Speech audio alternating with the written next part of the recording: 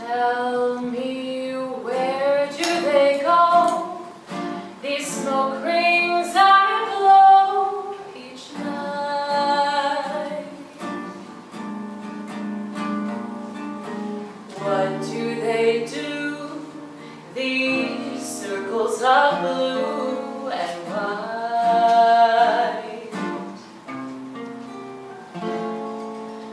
Why do they seem to picture a dream above?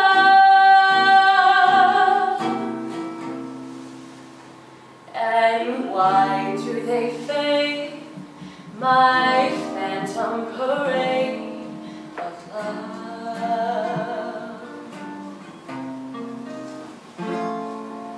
Puff, puff, puff, puff your cares away.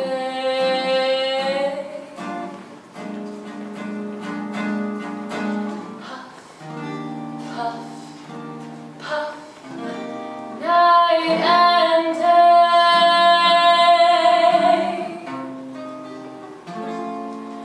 Blow, blow them into air, silky little rings. Blow, blow them everywhere, give your troubles wings.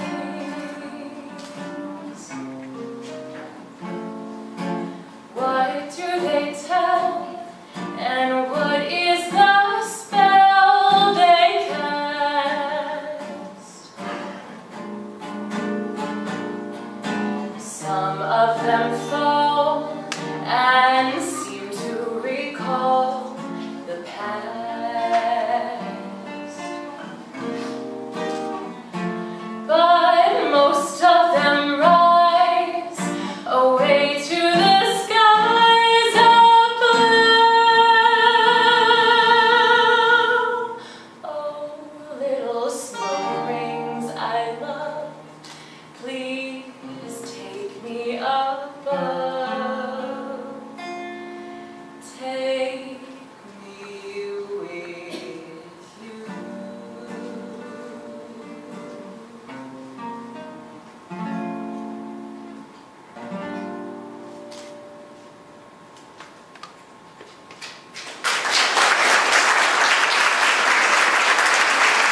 Thank you very much. My name is Julian. This is my friend Erin, and we are No No Boy. We're currently in the first week of a 2-month national tour, so you're getting us at a good time.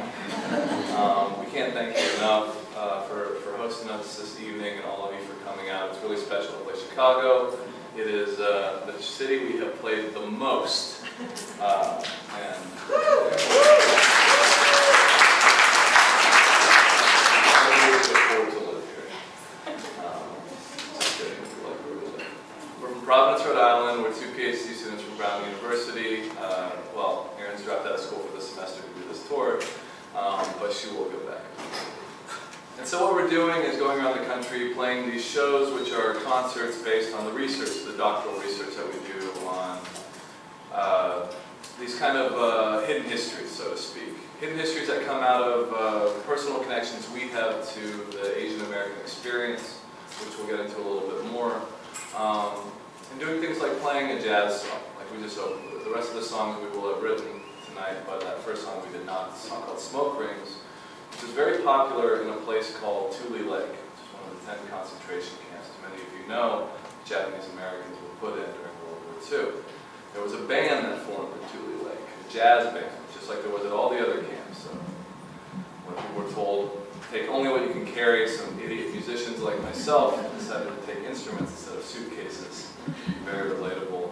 And they formed these jazz bands, and this jazz band at Tule Lake, the Downbeats, that song that Erin just sang so beautifully, was actually their theme song, Smoke Rings. It's a haunting song to think about those lyrics, the idea of smoke rings in the context of barbed wire and machine guns. And that's a lot of what we do as historians. We sort of use music to tell stories, try to put sound back into histories, which are often just black and white still photographs, mix things up, juxtapose different histories against each other to try to find some commonalities that help us make some sense of what is a very complex and present moment as well, where a lot of these things seem to echo and reverberate. So we'll carry on now with another song that we wrote, which looks at life in one of these camps. Sure. So it's a story we heard from our friend Alice about her mom, Fumie, who was 15 or 16 when she and her family were sent to one of these 10 concentration camps, the one out in the northwest corner of Wyoming called Heart Mountain. And Fumie, Alice's mother, was part of a very strict family, so her parents would not let her date, especially when they were in camp. But of course, young love found a way, as it always does, and Fumie had a secret boyfriend while she was in camp. But the only place that they could show their affection for one another was at their job working in the kitchens at the mess hall. So they would hold hands while they were washing dishes under the soapy water. We thought this story was so beautiful, it humanizes the experience of the camp in such a way.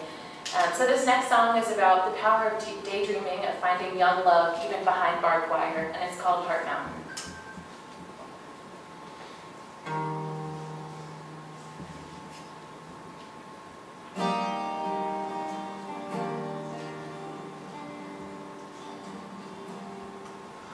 Good years on a mountain, primrose on the sill. Good years on a mountain, in the house that we built. Some star-crossed outlaw love in the movies is cool, but over and over our hearts are out by the rules. Dream, do not do, don't dare drift from the view. No serpent slaying final curtain, no Byronic review. Hush, hon, tell no one, this one's for you. Hush, hon, and hold it, trust it as true. I was born to western mountains, 3 states from your hills. A long decade onward, a great gap to fill, of travel, of reference, yet I imagine us still. Old queens in Okinawa, springs of sonnets fulfill. Hush, hon, and hold on, a daydream must do.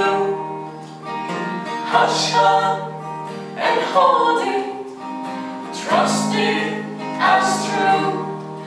From my lover's brass bed, I catch alabaster snow, while you cross the Bay Bridge with a boy who's right to boast of his companions, classic beauty like the agave bloom, hills of Korinji flowers where infinities consume. Hush, hon, and hold on, like your teenage tattoo, or your beautiful belly, or your perfect crooked tooth.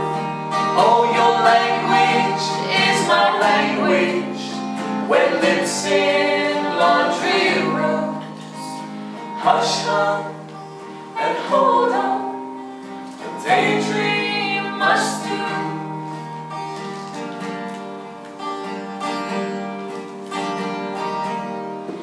Good years on a mountain, with so much love that it spills and runs down in rivers past the house that we built. Oh, we'll sail down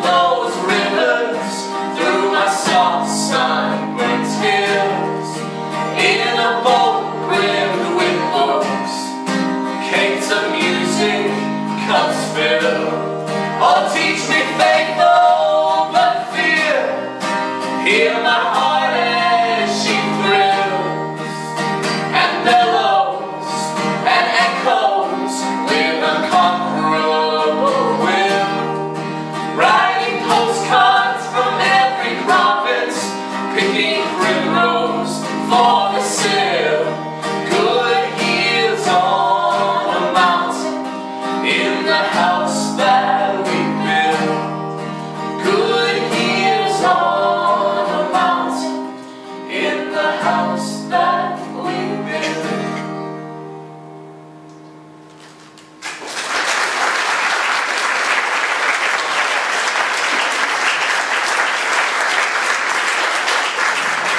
Thank you so much. So one of the things that we do or try to do while we're on tour, in addition to playing concerts like these and doing school workshops, we're going to a middle school on Monday. We just came from a residency at Bowling Green State University. But we also mix in some research. So we try to meet with, when we can, folks who've lived through some of the histories that we study in depth, whether that's things like the Vietnam War or Japanese American incarceration. And when we interview these folks, especially survivors of the concentration camps that incarcerated Japanese Americans, we always ask at the end, we get to share your stories with audiences across the country in so many different contexts. Is there anything that you want us to definitely share on your behalf? And every person we've asked this question to has answered, please tell this story and don't let it happen again. And this is something that we think about a lot as historians. One of the reasons we study history is presumably to learn from the mistakes of the past. But this is a complicated lesson, a complicated question, especially when you see photographs like this, which show folks fleeing Vietnam in the 70s on these rickety fishing boats. They were called boat people, and half of these people in the thousands died. Just their boats sank, and they are still at the bottom of the South China Sea. And these images are familiar because you see photographs like this of folks fleeing places like Syria, or the Rohingya people fleeing Burma, looking for a place of refuge, for a safe space, and being turned away. And when you read headlines like the United States capping the number of refugees that we'll take in at 30,000 a year, which is the lowest it's ever been. So what does it mean to study history and to learn from the past when you see these very, very loud echoes? And this is a question that we take with us for all of our shows. It's something we ask you to think about. What would it mean to learn from history and see the ways that it acts on the present and do something about it? And one of the things we like to do is tell these stories, bring these people to life in front of you. And so this next song takes the story of a man named Dr. Tran, who was one of these boat people fleeing Vietnam, who eventually made it out to Canada. This is his story, and the song is called Boat People.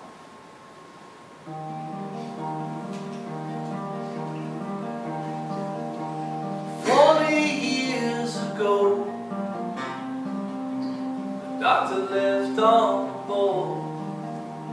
Never seen the snow, or felt it in his hand. You sail until you see dry land. I can't get off the news, I can't get off the floor. The good folks go inside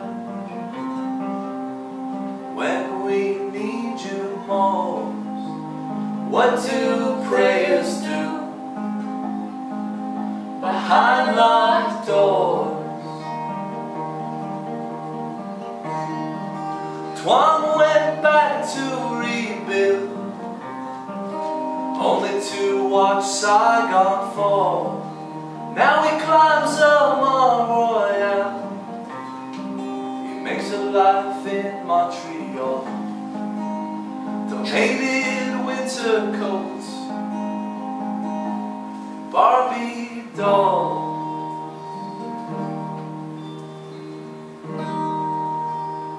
I wrap myself in books, they're talking about this band. I linger on bell hooks, she helps me to understand.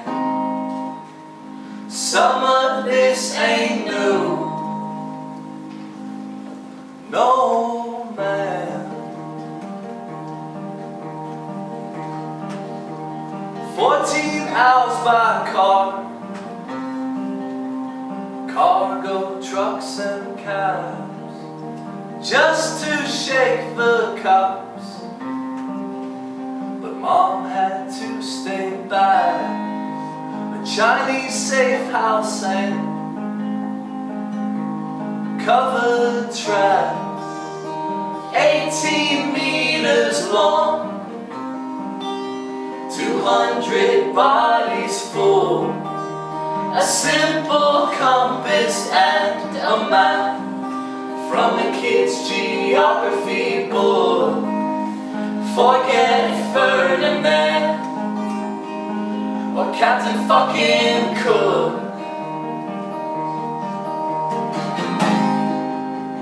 Bodies bobbing in a rough South China Sea.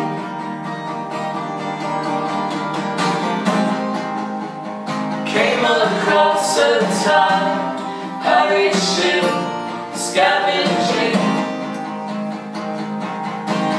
Ripped the doctor from his kids, bleeding.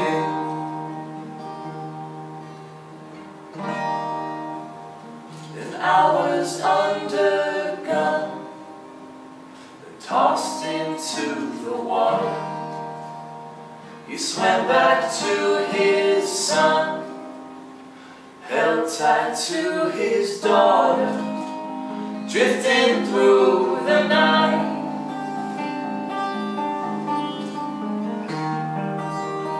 As the daylight broke, a mountain in the dawn, off the Malaysian coast, sweet Pulau Bidon, never cried so hard or so long. I can't get off the news, can't get off my phone. My mother came here too 40 years ago. So if you see somebody's cold, you give them a call.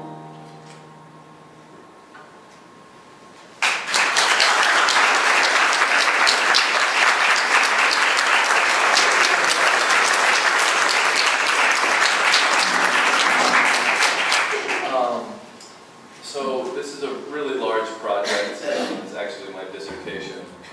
It's really big. And there's about 60 plus songs written for it. We are not going to play all of this tonight, don't worry. If you buy us enough drink, we might play one afterward, but just a solid 10 or 11 tonight. That one and the next few will be sort of coming from my own personal history.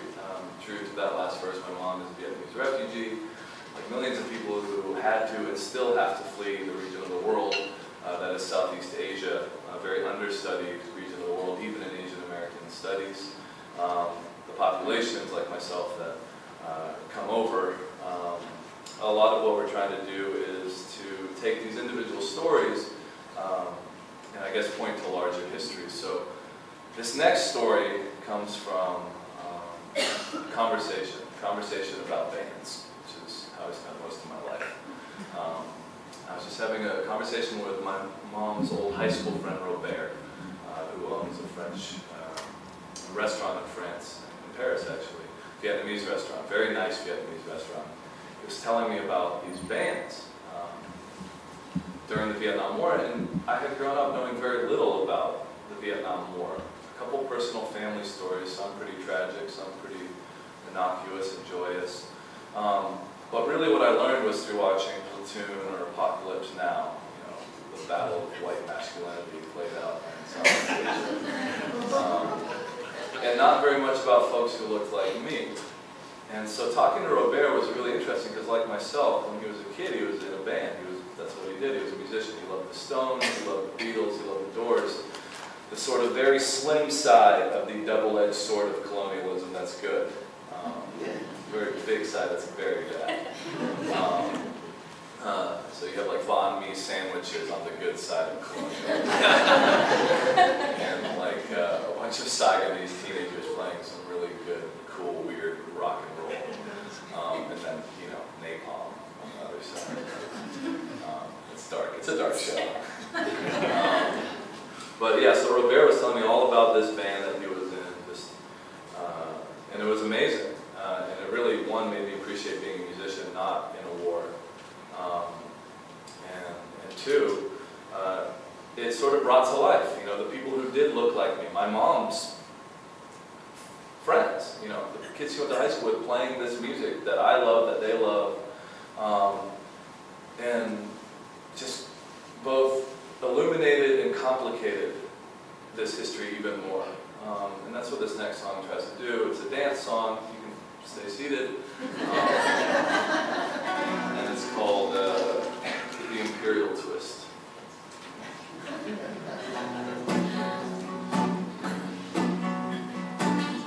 Can you give the world a twist? Just by doing the twist. At the moment the bomb went off, they were playing Purple Haze. I met Robert at his restaurant, septième arrondissement. The doors still echo in the jungle.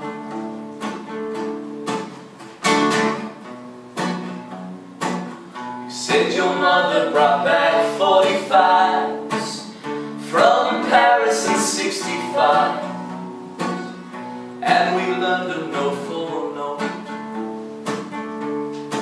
Some broken English Rolling Stones, Fenders, girls and dough. America provides.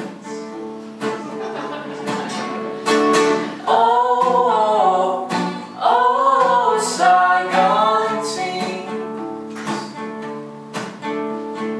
Oh, oh, Saigon teens.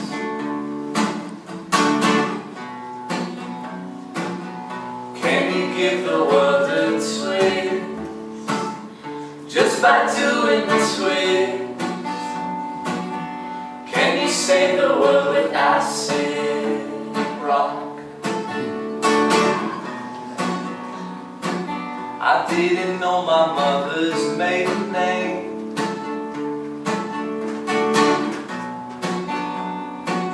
That time in Texas when we was detained. And I've been back to old Saigon, but how much of you is lost when they change your name?